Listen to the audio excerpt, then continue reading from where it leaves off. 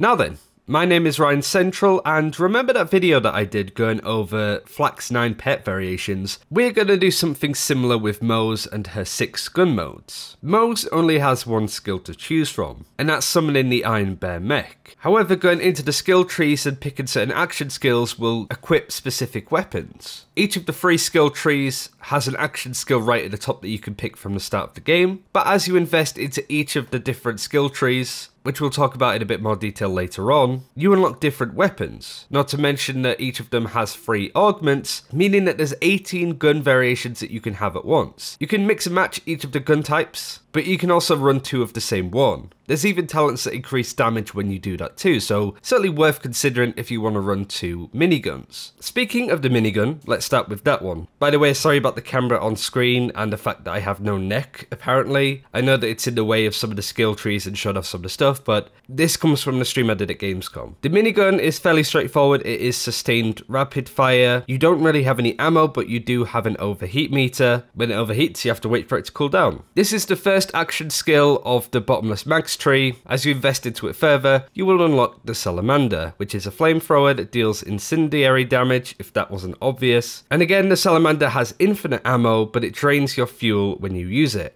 And next up, we're heading over to the Shield of Retribution tree. The first action skill that you can get is the railgun, which fires a high velocity electrified shot. Once it fires, it goes on cooldown for a second to charge up again, like you're seeing on screen. It's very easy to miss this, and the fuel usage, when not built towards it, is very quick, as you're seeing on screen again. As you go further into the Shield of Retribution tree, you will unlock the Bare Fist, which is a close range attack that punches them in the face, doing massive damage. Both of these skills on their own aren't as exciting as the other ones. I feel like when you use these 2 together, the fuel usage is massive, but like the others, you can skill into them a little bit more with the augments. And the final tree we haven't gone over yet is Demolition Woman, the first weapon being the V35 grenade launcher. It's a semi-automatic grenade launcher that explodes on impact, or just bobbles on the ground for a couple of seconds if you miss a target. The grenades also have a capacity of 15, which does replenish over time. Then you have the rocket pods, which are a flurry of 3 little rockets that do explosive damage to a target. There's 36 shots in total in the magazine, but much like the grenade launcher, it replenishes over time. So those are Moze's 6 basic gun modes, but like I said, there are augments which act as variations on these guns. You can change the element, how often they fire, how much damage they do, and so we'll go through each of the skill trees again, now going over the skill augments for each of the weapons. Like I said, 18 variations in total, some have gameplay, some don't. And we'll start again with bottomless mags. On the minigun, you have let off some steam, which deals more damage as the overheat mechanic starts to kick in, and it can be fired for longer before overheating, which is just a damage increase. You then have General Winter, which instead of firing fire rounds, it fires cryo rounds. It reduces heat gain for overheating and also your fuel drain, but it deals reduced damage, 30% less to be exact. And then the final augment for miniguns is Exploding Bullets. The minigun fires explosive rounds that deal increased splash damage, but the fire rate is decreased. This is really good for any builds that you have that don't require you to fire as much, but making sure that each of the shots that you hit does as much damage as possible. Exploding Bullets is the one for you. For the Salamander Flamethrower, the first augment is Fuel Economy, which reduces the fuel drain from Salamander, and your movement speed is increased after damaging an enemy, which is a fairly good vanilla augment if you want to run it. You then have Chemical Warfare as an augment which changes it from a flamethrower to an acid thrower, dealing corrosive damage, and also your melt damage is increased by 50%. But if you're going for a corrosive build or going up against a lot of armoured targets. Then you have Molten Raw, which is a burst fire 3 projectiles, the first of which leaves a big pile of fire, but it does increase your fuel drain. And that's in the bottomless mags tree, which we'll talk about a little later on in this video. But let's move on to the Shield of Retribution skill tree. Going over the railgun first, you have Hell on Rails, where the railgun now fires fire shots doing incendiary damage, but it does increase the fuel drain by 30%. So if you have a good aim with the railgun, unlike me, or a fire build, definitely the pick. Capacitive Armature. When railgun hits an enemy, it chains to nearby enemies, dealing splinter damage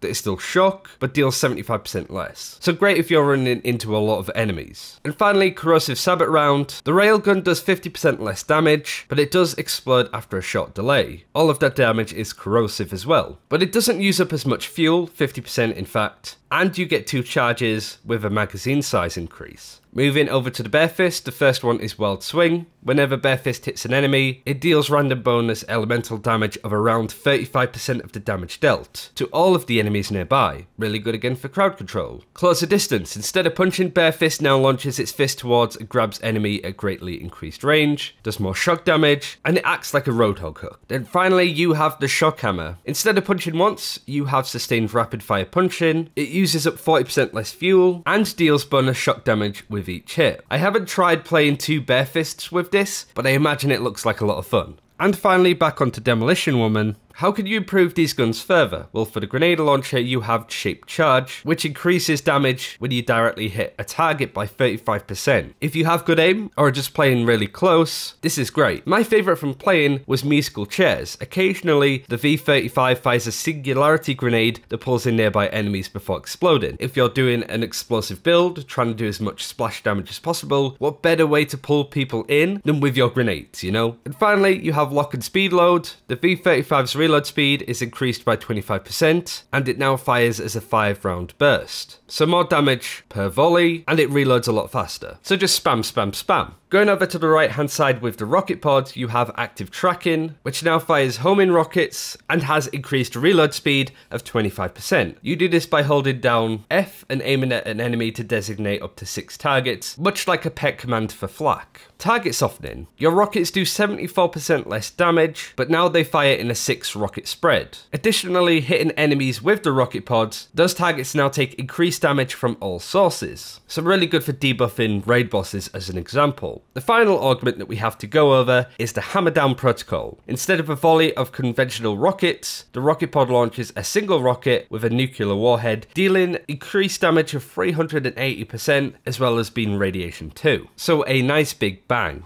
Most of this stuff is fairly straightforward to get your head around. You can mix and match whatever weapons that you want. For example, you could go all the way down the Demolition Woman tree if you wanted to, but you could run the railgun and the minigun from the other skill trees. I wouldn't necessarily recommend that because you don't have the augments, but at level 50 you'll be able to invest into a lot more. Now I want to go over each of the skill trees and generally talk about the playstyle that you should be expecting when investing into them. We'll start with Demolition Woman, which is the most straightforward. It's all about explosive damage. You can increase your grenade capacity by investing into Demolition Woman. When you deal splash damage, your action skill cooldown rate can be increased with explosive punctuation. And pull a holy pin, which is ridiculous, your grenades have a chance to score a critical hit. The capstone is short fuse. Whenever you deal gun damage, there is a chance for secondary explosion going off at 20%, which is 75% of your gun damage. And you're seeing a general playstyle on screen from the live stream that I did. It was a lot of fun. The artifacts and the weapons that were in this build didn't really complement this explosive style, but you can see how much fun it was to play and how much damage that you can do. Not to mention, investing into this skill tree, you get your Iron Bear mech off cooldown quite a lot, and you could be in it for quite some time too. Running into badass mobs took a while to actually kill much, but I do want to do a video going over this build in a little bit more detail some other time. But if you want to run more of like an explosive build with Torg weapons, strong grenades, being able to regen them at a rate that is ridiculous, the Demolition Woman tree is definitely for you. Shield of Retribution. This is about being as tanky as possible, both in and out of the mech. You have some really nice synergy going on between some of the skills. The first is Thin Red Line. A portion of Moze's health is reserved and cannot be restored, but her maximum shield is increased by the same amount. Like in the gameplay, your maximum health goes down to 20%, but the rest is added as a shield, and this synergizes really well with Desperate Measures. Moze's gun damage is increased depending on how low her health is. The lower her health, the greater the increase. So you have a skill that increases your damage when you're low health, alongside one that keeps you at low health, but with higher shield. The damage that you can get from the Shield of Retribution tree is pretty strong, and because you have all of these skills that increase your max shield, your recharge rate, and gun damage, you can run quite a brawly build here, very much close range. Not to mention that you have the almighty Phalanx Doctrine. After killing an enemy, you get increased gun damage by 2% per stack, and max shields at 3% per stack. The best thing about this is there's no stack limit, but each of the stacks lasts 30 seconds, so there is an ebb and flow to it, but I think this will be a really good build for leveling. The capstone is Tenacious Defense. Whenever Moze's shield is fully depleted, she instantly restores a portion of her shield, and her gun damage is increased by 30% for a short time. but you need to fully recharge your shields before you use this again. So if you're constantly going up and down in shield, this is really strong, but can be very glass cannony because you're only at 20% health if you go with thin red line. Finally, you've probably seen a lot of gameplay of this one. I didn't get it myself, but I would recommend a VOD that I've linked below and shown a clip of on screen from Lazy Data, who ran the bottomless mag tree, which is all about gun ammo regen, with the Butcher, which as a weapon has a chance to give you some of your ammo back as you're firing. Both of these things together means that the Butcher that Lazy Data was running with never had to reload once, and it's a fast firing fire shotgun, which meant that he blasted through the proving grounds in about 4.5 minutes, which is ridiculous. You have the talent Specialist Bear, where equipping two of the same weapons on the Iron Bear increases the damage that they deal by 25%, is a talent that I mentioned earlier. You have Some for the Road.